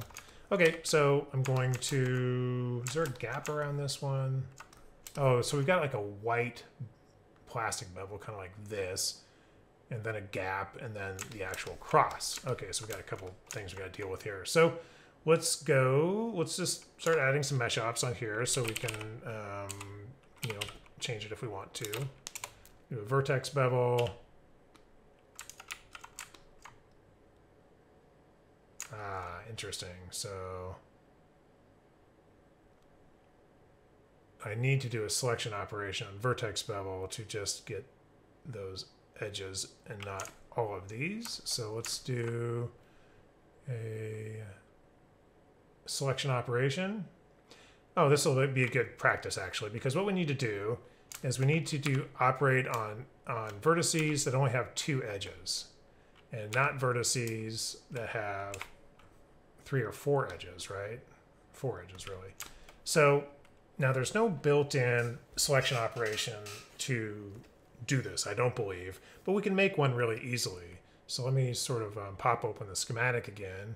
And this is good practice for making your own selection operations with a selection operator. So we'll just do add, we'll do a vertex selection operator. I'm gonna drag this over here, and we just sort of scooch this in a little bit. Turn our bevel on just to see it in action once we get some things operated on. So the selection operator has a number of channels that we can use for selection. One of those is edge count. So we want to drag that into the schematic. Now the best thing to do, so you don't wind up doing stuff like this, is just to right click and select separate channel, and you pull it off to the side. So same item, just channels in different screen space, so we can just do some more sort of logical left to right hooking up here, and we just need to do some logic, right? So basically it's going to go through all the vertices, this operator. An operator means it's going to look at every single vertice, right? And it's going to, you know, look and see how many edges are connected to that vertice, and then it's going to output a true or false based on that. So we just need some logic. Just hit tab if you're in 16, you can just, or hit add if you're not, and just do logic A is equal to B, right? So I just double click that multiple times apparently. So don't need 3 of them. Delete those 2. And so we want edge count to go into A. And so when edge count equals 2, we want that to be true value. True value is 1, which is selected. And if it does not equal 2, output false value, which is 0. And then when I put the output into select, this should theoretically work. Enable my vertex selection, and there we go. It's just getting those guys on the outside because they have 2 edges and not 3. So this sort of little assembly we made right here. It's important to know how to do that, to create your own selection assembly when one's not sort of pre-built for you. And so there's all kinds of things you could do, like based on area or slope and other stuff, you know, just depending on how much you want to get into it. But it's an important skill to have if you're doing this sort of modeling. So just turn that. It's just a little bit of a bevel there, the vertex bevel, not super big, maybe something like this. And then, yeah, let's do a thicken and move it down so it's intersecting. And then we'll go back to our guy here. We can just hide that, and we'll do a okay, new solid drill, and we want the cross. Where is that cross button? I think stencil, and we're just going to use that existing white plastic material, which is white plastic. What a great name. Okay, there we go. And then let's see. That's just sort of, again, sort of like this one. It's just up and like an edge bevel, and then going down to get a gap there. So it's just going to be a series of bevels and chamfers. Yeah, so let's just start on that. So polygon bevel,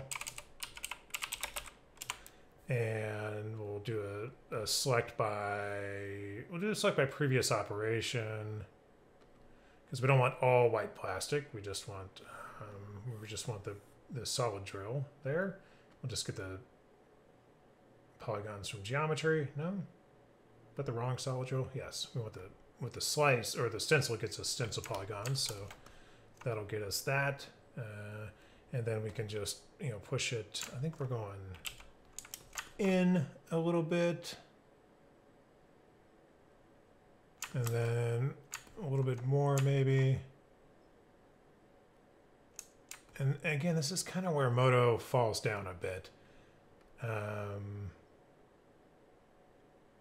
It just seems like all of those should just be able to keep going and weld all those polygons together, or all those vertices together. Oh, well, I guess it kind of did it. Okay. Nope, that's messed up. See? Yeah, so I don't know, like, why is it screwing up?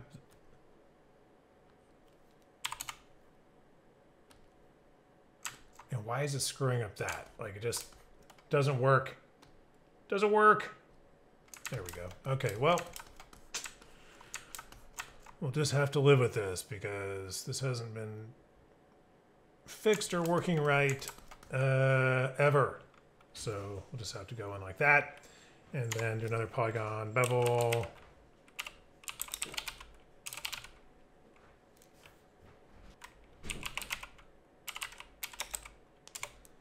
And select the top polygons of that previous one. Boom, boom. I'm sorry, not the front, the sides, like this, because we're gonna push it up. Turn off ghosting here,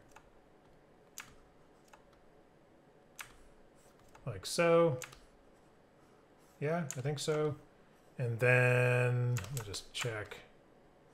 Yeah, and then we're gonna clone this guy, and we're going to action transform it down just a little bit. So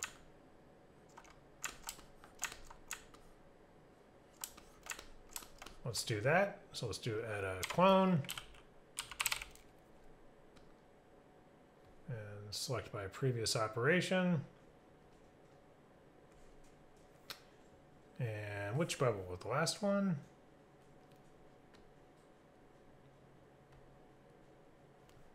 Second to last one. That guy, right? So clone up just like a millimeter, even a half a millimeter. And then we're going to action transform, shrink that in. But first let's do assign a selection set to it. We'll just call this black cross. Make sure it's set to polygon. And we'll use a previous operation on that clone. Getting a pretty good sized list here now, right? So now we've got a black cross selection set on that guy. Let's do an action transform on that and use the black cross selection set. And just shrink it down a little bit, maybe 95, 95. That's probably way too much. 98, 98, and then bevel it up. Or thicken. Let's actually, let's do a bevel, polygon bevel like this. And select that, use that selection set as well. Select by selection set, black cross. Probably make it black at some point just to see it a little better, but it's going up like this. Now here's where it's going to get a little bit weird for us, right? Because, so I need to get an edge chamfer along here, but I don't really like this topology. I'm going to get some crossing edges. I want to go in quite a bit, and I don't have much room here. So I'm just going to back off a little bit. I think I'm going to inset this a little more. So this guy right here. And, you know, of course we get these crossing edges, right? So, you know, if I click auto weld, it seems to put them together, but I've got this problem here. I noticed that if I uncheck group polygons, it seems to fix it.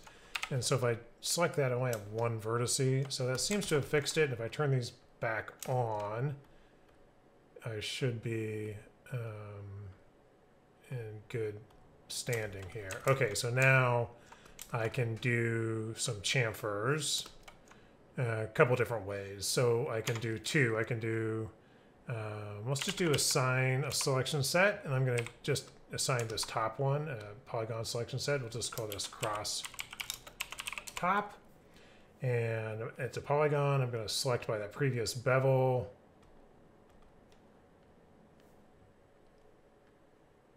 The front there. So if I look at my stats here and I go to polygons and selection set, cross top should give me that. And I'm going to then do a couple of chamfers here. I'm going to do edge chamfer. I'm going to select by previous operation. And again, I'm going to select that previous bevel there. But this time I want the sides. So add selection, select by under assemblies, select by edge length. I think these are hovering about 8 millimeters. So edge length, again, we'll turn this to multiply. We'll just 0.0075, 0.085, maybe 0.009. Oh, actually, we don't want the big ones. We want the smaller ones, which are 2 millimeters. So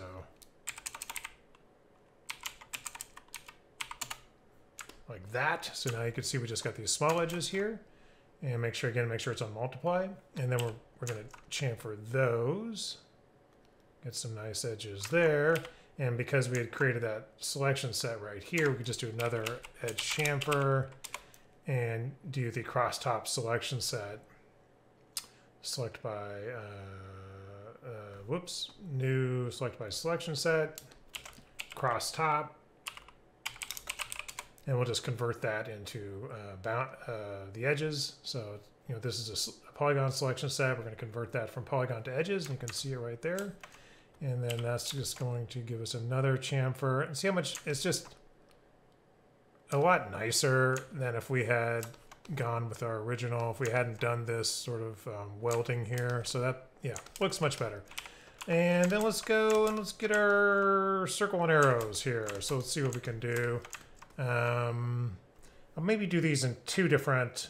I think the circle goes up, and I think the arrows go down. So let's just do. We can do a primitive slice for the circle, and then do just a solid drill for the arrows. So let's just do primitive slice, And remember, like, this is really flaky, so let's just turn all axes to Y, both on the generator, and for whatever reason there's two axes. I just don't know why. That one as well. Turn off lazy apply. Anything that seems like it sort of screws it up, turn off that as well. And we want to turn it to a circle with like a radius of maybe, I don't know, 3 or so. We'll start with 5, see where we're at. Again, you have to select the primitive generator to see this in the viewport. Something along these lines. Maybe 3 for the radius. And again, I'm just kind of eyeballing this. Those little white lines are somewhat helpful. Man, my chamfer really did not maintain very good. Now I wonder, let me just turn this off for a second and turn off these two chamfers here. Like, this is definitely a longer edge than this. So, see if I could fix that a little bit. 700, almost there.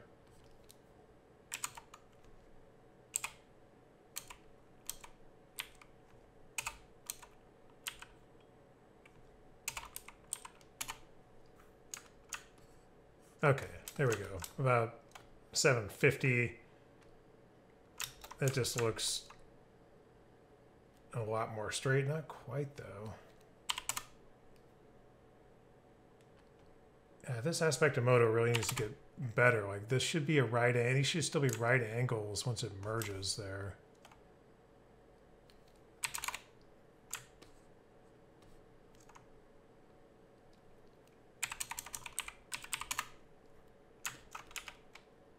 Okay, that seems to have done it. Looks like you got to get like basically an exact thing there. So clone it up, assign a selection set, action transform it to get that gap, bevel it up, get another selection set, do a chamfer, and then do a primitive slice. Okay,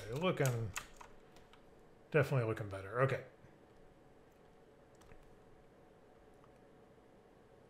Oh, this is something along these lines. Okay, there's a little primitive slice there. And then, yeah, we'll just do a little bevel and chamfer to get that going. So polygon bevel. And we want to select the, select our previous operation and that primitive slice. I'm going to grab the stencil polygons, and then we're going to bevel that up just a little bit. Is primitive slice on stencil or is it on slice? Slice, okay. Primitive slice 3. Okay, yep, got it, okay. Push it up, go in a little. We're just gonna edge chamfer the rest. And select by previous, do our usual select by previous and grab that polygon in the front one and add a boundary, and then just press over channel hall. Get it in there. It looks pretty good. Maybe a little too tall. Move it down a little. Turn off ghosting there. So it's something like that, I guess. And then, yeah, I just need to stencil in those arrows. So why don't I press in for new mesh operation? I'm just gonna hand model the arrows really quickly. I'll do a combination of hand modeling and some mesh operations. So just get my cube here. Don't need any segments. And just sort of get it centered. Get a couple of slices. Just do, this is set to symmetry. Go to wireframes and kind of see what I'm doing here. And then I'll Control D to reset that. Get another slice here. Kind of a short fat arrow, I guess. So get rid of these two. Hopefully you can kind of see what I'm doing here behind the grid. these guys will just join average. Actually, let's put one more slice down the middle there, and then join average on these guys. Oop, which I could do if they were verts. Convert the verts. Whoops. Okay, join average. There we go. And then, yeah, these should be a lot fatter. It's a short, fat arrow, chunky arrow, kind of like this, I guess. Make sure all these are aligned. I can merge these as well. And then maybe just a little bit chunkier. Is that in the middle? Okay. And then, yeah. So, looks good. And now I'm going to do a radial array. And I just want 4 altogether. And I want to do replace source. And I want my helix generator to be in the middle here, like this.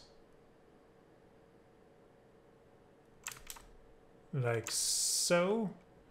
And then, yeah, I think I just have to do a thicken on them. We just go to the base mesh and move it up a little bit. So there's the radial array, and then a thicken.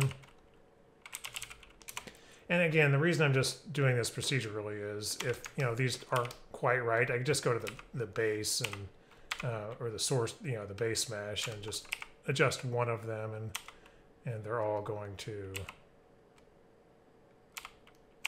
update. So something like this, maybe.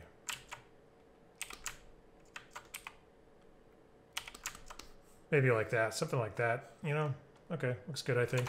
So I can hide my arrows, grab this guy, do a solid drill, and then grab my arrows again. And I'll just do a slice, and that's just slice right in there. And I'm just going to bevel them down a little bit.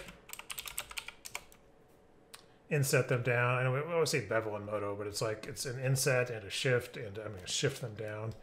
And it just, has lots of operations on there. So I'm sorry, I don't want a tool pipe. I want a selection. Select my previous operation, and we want to select that last solid drill and the intersecting edges. And I'm going to convert those edges from edges to the polygons that we need. And then polygon bevel. I'm just going to omni-hull that this direction just a tad. And I think any sort of edge shading can take care of the chamfer there. And then I need one more material tag for black plastic on top of these guys. So we'll call it black plastic, which I think I already have in my shader tree. Black plastic. But then we just need to limit that operation to, I think the selection set are cross selection set. What is it? Go to stats, selection set, cross top, black cross. Yeah, black cross, that's what we want. Black cross. Boom. And yeah, there we go. Looking pretty good. We just need some text. Need select start, AB, and then Nintendo.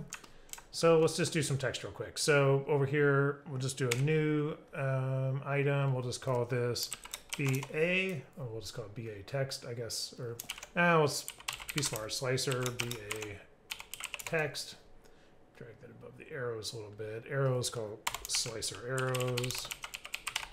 Keep it neat and tidy. Neat and tidy. So here we'll just do a text mesh operation. So it goes B and then A, hit enter. And we want it on Y, and we want some font like Arial, which I think they have that on Mac. Yeah, Arial, maybe. I don't know. Scooch it down. These two controls will do sort of the spacing and the positioning. Get it up a little bit here. I'm just getting these under the right area. I think it's kind of like so. There's my B, maybe a little bit smaller. Let's kind of justified with the edge of that button, and the A goes there. Yeah, okay. Thicken. Actually, we need to do a freeze. So text is like a special sort of polygon, sort of a procedural polygon, so you can change the text, and you need to freeze it to do any sort of Boolean or slicing operations. You also get the world's worst freezing algorithm for free, which is 2 billion points. So let's bump this up to like 20 or even 30 for the refinement angle to get fewer points on there. A is looking good. It's not the world's worst, it's just not... Could be better. Could be better. So we'll thicken that and just drag that down, and we're just going to do... we'll do a... oh, you know what? I'll just do a couple of these. Let's do one more. Let's do it this way. We'll do it all at once. We'll do one more. We'll call this slicer select start text, and we'll turn off my verts there. And so it's kind of the same thing, just text, and we're going to say all caps select start, and we want it on Y. We want about 0.01 or so. Oh, and we want Arial. Yeah, there's a lot of fonts here. Arial bold, maybe. Then I think I can just, move it up. I maybe want this center select, center justify. Oh, maybe I could just do this. I don't know. We'll see. It's kind of like right here.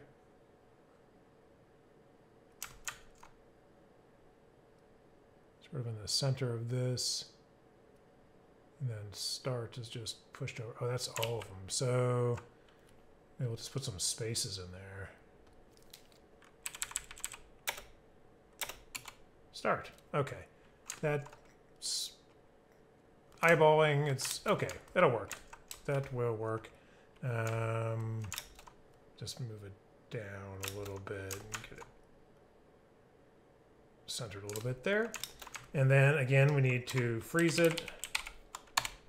And then we need to probably adjust this to 30 or so.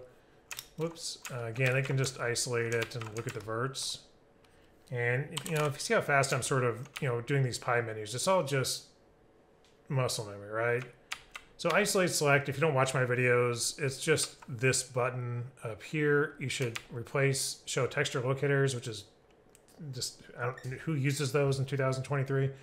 And with isolate select, which is super useful, then verts is just down here. So you can just boom, boom, very quickly isolate, show verts and wireframe, stuff like that. So get used to Control 1 if you don't use it.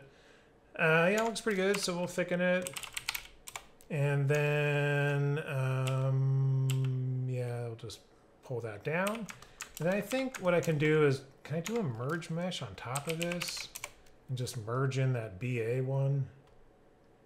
Existing, slicer, BA text, and then assume that's just going to add everything, right? So if I hide BA text, oh, okay, so there it is. So I've got it all in one.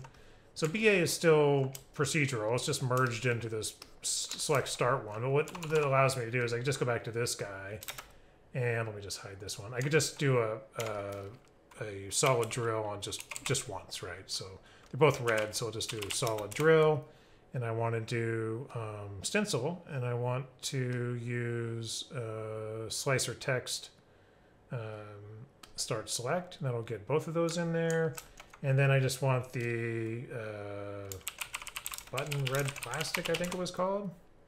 And there we go. All right.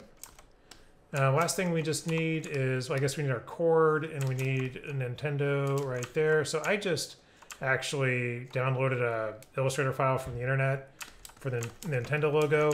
Bring it into Illustrator, save it out as Illustrator version 8, because that's what for sure will work with MODO. Everything else is a crapshoot. I'm just going to import that right now. So here it is imported, and it comes in as like curves. You always have to do a little cleanup, so I'm just going to grab these guys and delete, and then you want to do, let's do a freeze operation just to, so we don't have to do the command and do it multiple times. Let's say we want it to be freeze those faces. We want the drill axis to be on Z. We want to make holes. And it doesn't always do it right? So like the O and the E aren't quite right. We can, you know, we can fix it manually. You can try just right click and say freeze on here. It'll freeze your freeze. You could try like a mesh cleanup, but you know, sometimes it works, sometimes it doesn't, and here it doesn't. So what you have to do is just go in and manually fix that. So I just grab, basically you want at least 2 polygons, right? So I'm just going across the hole and I'm dragging, you know, selecting these points and then coming back down. I'm going to hit P and you'll see that that's the new polygon right there. It's just get this one. So, you know, that is what we just created, and we'll just create it 1 more or 2 more. So let's get the rest of this. Boom, boom, boom. I'll just create a couple more. And yeah, this is tedious. Really, I think MODO should just allow like SVG files as a source for Boolean operations. I've always felt like we needed a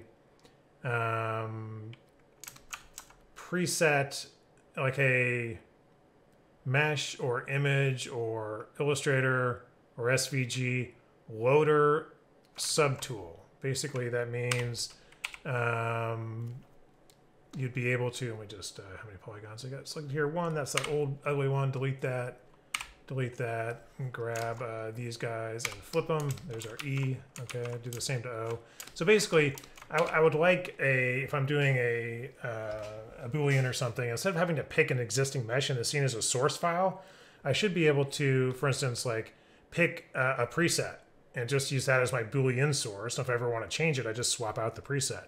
Or I should be able to pick a SVG file or an Illustrator file, and if I update that file or font or whatever, and that should be, you know, I shouldn't have to do multiple steps. I should just be able to do it all within a single mesh op. That's what I'm sort of asking for here, but I've asked for that for some time. It just hasn't showed up. I shouldn't complain. They do a lot of feature requests for me, people at Foundry, so I should not complain. But I do think it would be nice to have that. And it'd be really flexible, right? Imagine you can just use, like, you can kit bash, Boolean kit bash some things. And if you want to choose a different mesh preset from your kit bash collection, you can just do that, no problem. So is that all the O's? Oh, we got 1 more. P, and then let's just delete that big ugly one there and just flip all these guys around to the right size. I can also merge these together.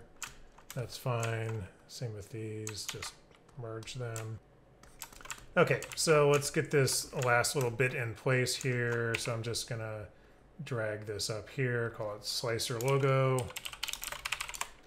And I can kill that folder there. Let's just, yeah, get this rotated, -90, look at the top. It sort of sits above these guys, but apparently Nintendo design language at the time is not centered anywhere. So everything's just kind of off center everywhere. So something like this. Actually, let me look at the, yeah, I mean, it's just kind of top justified with this one maybe? Who knows? Who can tell? Something like that doesn't seem right. No, I guess it is. Closer to the top than the bottom. Okay, fine. Fine. Let's move it down and do a thicken. Whoops. Move it down. And I'll do a thicken mesh operation. I suppose I could just do a direct modeling as well, but it's fine. And then one last, you know what I'll do is I'll just merge this into this guy as well. So this has this merge here. I'll just add another merge, and I'll merge in the Nintendo logo, existing slicer logo. Let me just hide that guy there, and yeah, oh, it's merged in, but doesn't like the E. Is that E? That's the one that's giving me the problem, right? Okay, so let me turn that off for now and turn this back on and turn off my thicken and like find out what is going on with this E here problem. Okay. 2 verts right there, so let's join average. And then 1. Okay, yep, okay, that'll work. I merge these now. Is it going to be... Yep, okay, merge, and there's just 1 slice. Okay, this should work. So thicken it.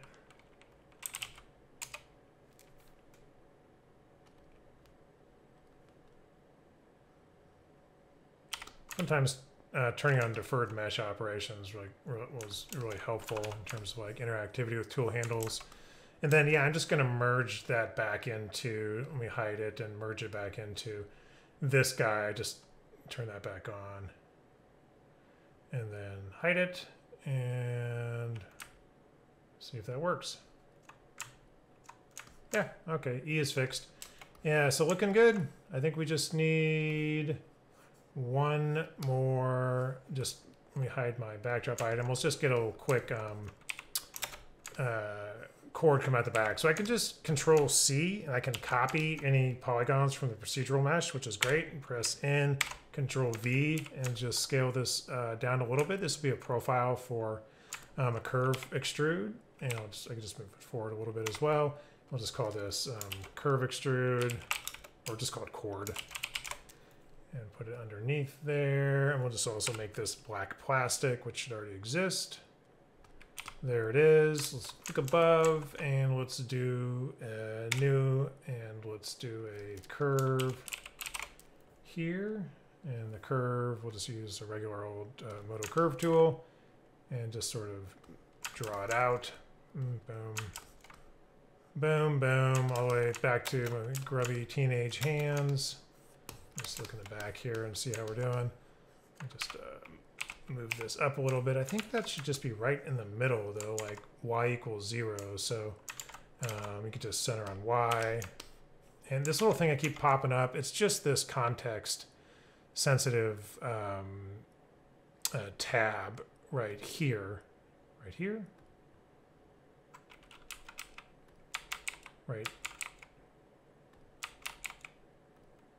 Right here, this one. I basically made a pop-up of it. So if you see where I'm going from polygons to edges, all the tools change. It's just some, you know, really useful popover I made, which I should probably make available to people. Anyway, so let's go back to the chord and hide the curve. We'll just do a curve extrude. Or yeah, curve extrude is fine.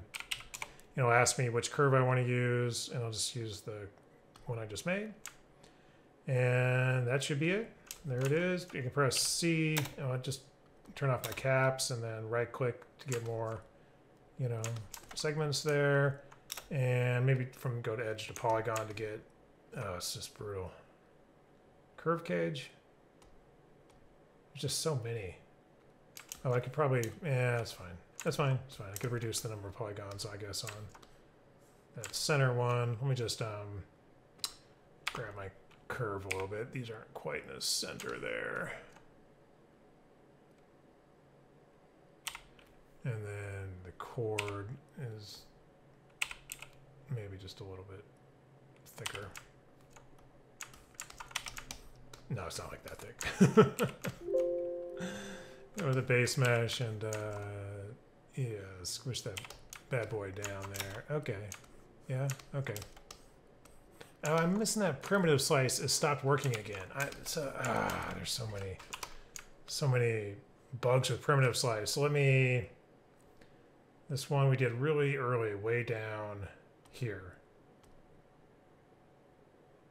isn't working. Turn that back on. Let's see how that, okay, that fixed it. Now we got the, yeah, okay, cool. And can I, if I go back to chord extrude, can I delete the original? I cannot. Interesting. I want to delete this original, you know, I should actually do start at source, because that's in the middle. Okay, that's fine. Let's do that. Okay, got it.